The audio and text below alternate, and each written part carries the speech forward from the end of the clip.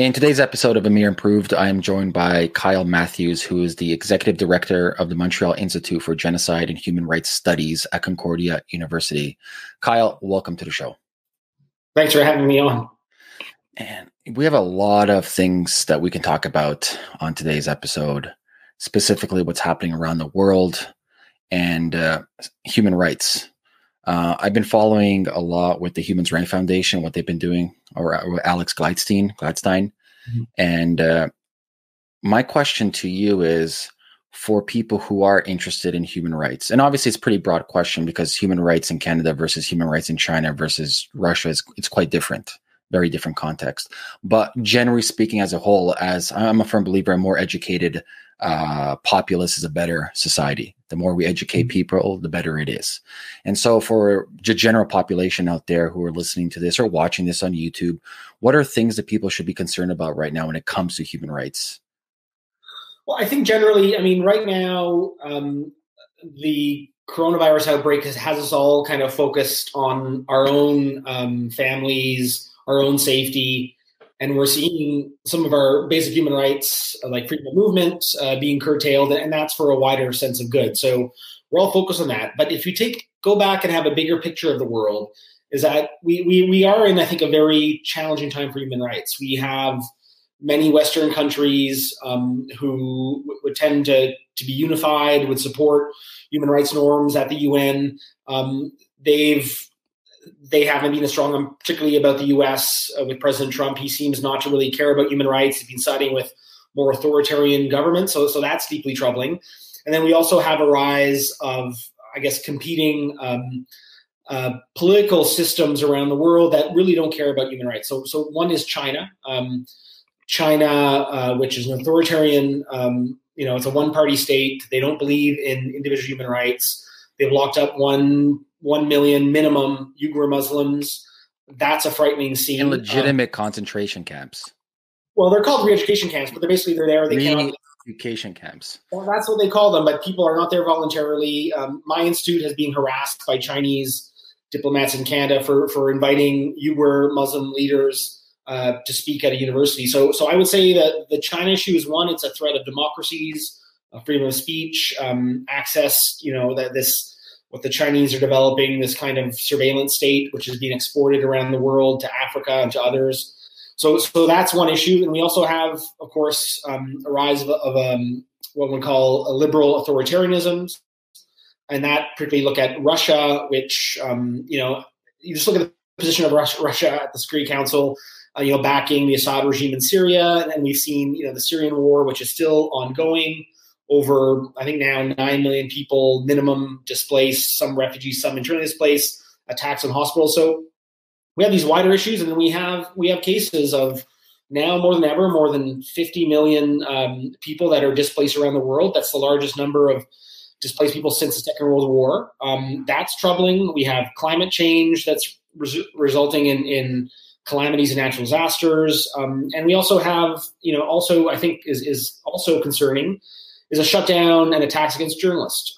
We have many states, journalists, bloggers, and it's to shut down any critique of what certain governments are doing. So you put this all together, and I think we're very lucky in Canada. We sometimes talk about, we've got problems here, but our problems compared to what's going on in the rest of the world are nowhere near the same. So we need to fight for those hard-won rights, but we also have to be vigilant about what's happening overseas because we can't just fall into this kind of, as we self-isolate, that we self-isolate ourselves from the wider international system. And countries need other countries, other people around the world need countries like Canada to stand up for human rights norms and laws that we've all signed on to. Is there any kind of red flags that we should be looking out for here in Canada? Like one of the red flags that I saw in the United States is the I don't know what they define it, but I'll call it the Military Act, where it's a decree, president signs it, the Constitution is temporarily put on the side, and it's kind of pretty much a one-party system, and we can commandeer your property, we can do whatever we want. It's actually the Patriot Act on steroids. Whatever we want, we can do, and you can't say nothing about it. And so that's kind of like a red flag for me. But, since we're Canadian, is there any red flags that citizens should be looking out for, like lingo, language, or things that once they see it, that kind of starts the alarm in their mind?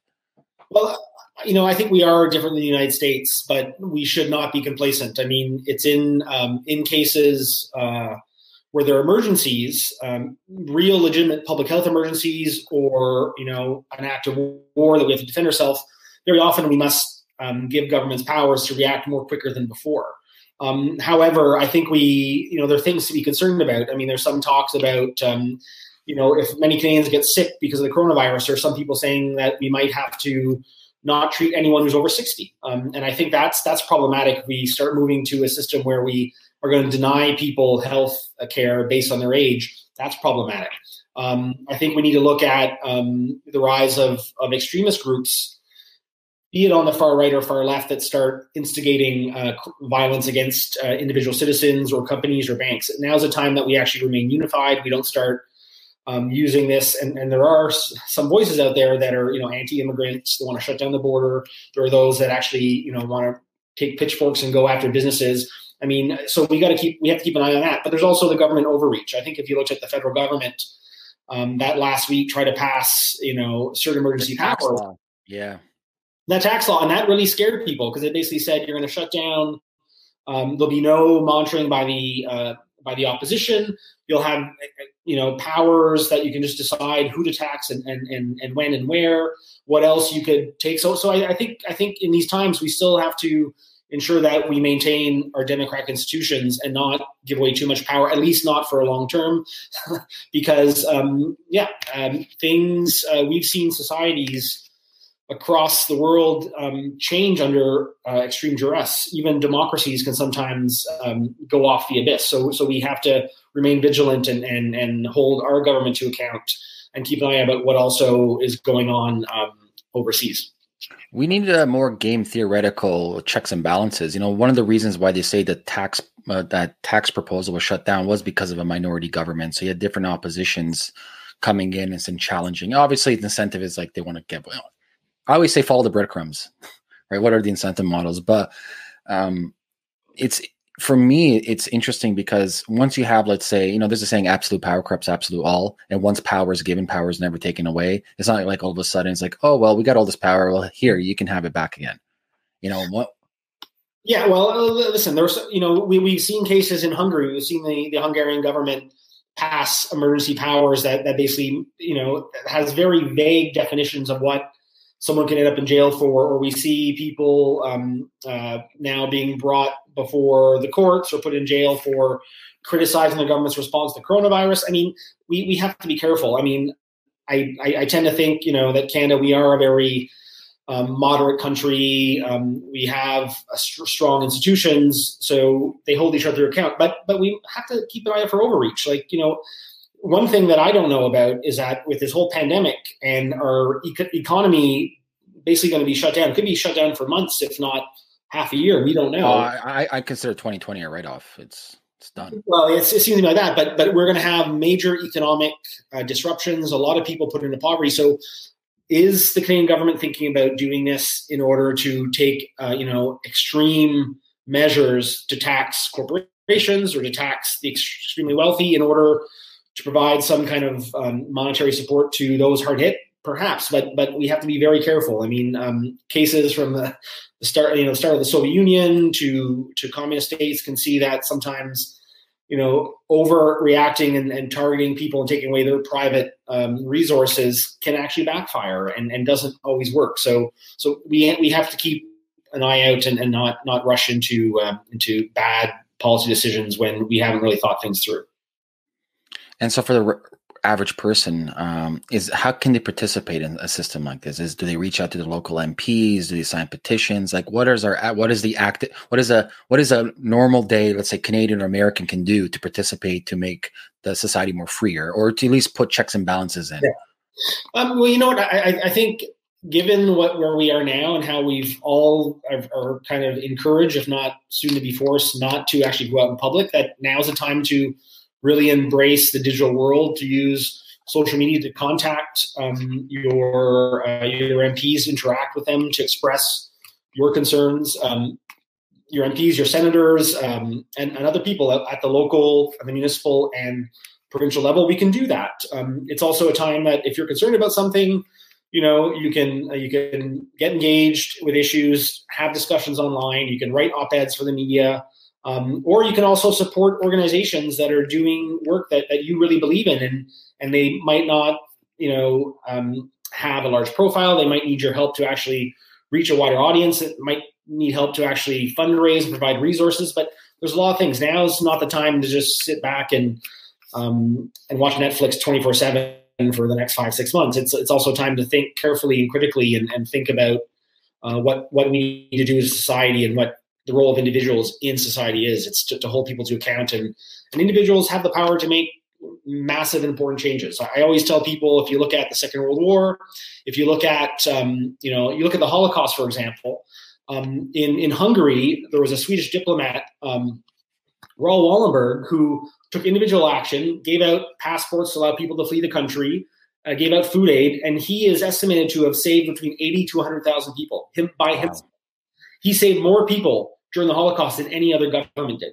Wow. So the power of the individual is extremely.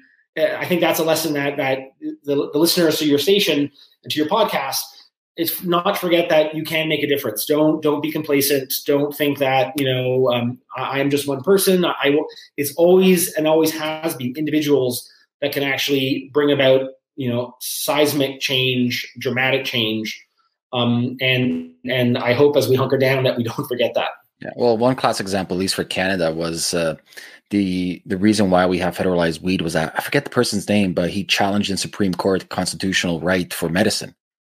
One person, he's like, "This is my medicine." It's like, how are you denying me? No different than like if somebody needs a vaccine or somebody needs some type of other medication. And that I forget the person's name, but that was kind of precipice, the anchoring of the case. Like, hey, it wasn't the pot activist in Vancouver, Mark Emery, was it? Or? No, it wasn't Emery. I forget who it was. Fuck, they fucked him, man. Threw him in jail. Like, oh my god. No. Listen, there were cases. I work very close with Canadian parliamentarians. There was one Canadian.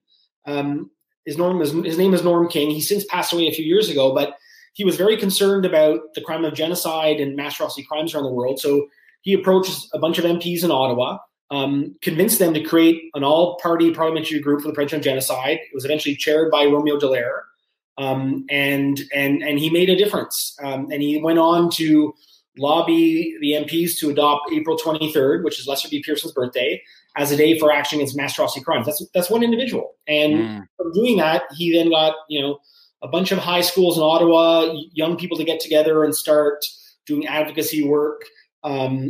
Raising public awareness. That's an example. Like now is a perfect time. If you have an idea and you've got time on your hands, start trying to implement it and start thinking about long term where you can make a difference. What organizations would you recommend or suggest for people to check out? There are a lot of great organizations depending on what your interests are in. I mean, if it's on wider human rights issues, we have Human Rights Watch, Amnesty, there are university think tanks like mine.